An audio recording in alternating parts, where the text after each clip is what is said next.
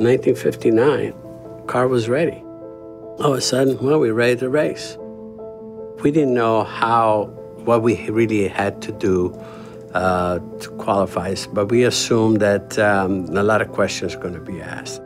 To play the part, we talked to our buddies there at the garage and talked them into buying us 2 racing suits, a white one and a blue one for Aldo, one for me.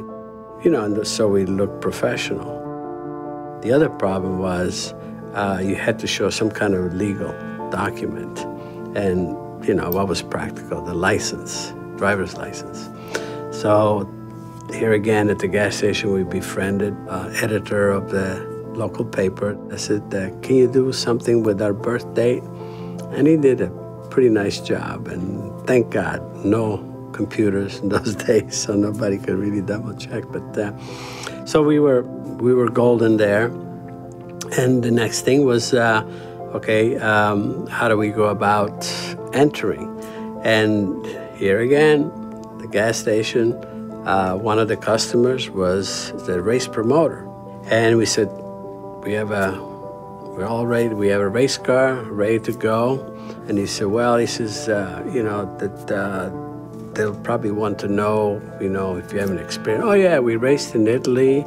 Yeah, we raced Formula Junior in Italy. We're ready to go. I said, but we need, I wonder if we could let us just at least do one day of testing, you know, to see whether the car runs and so forth, because we had no idea what to expect. And so he granted us that, which was fabulous.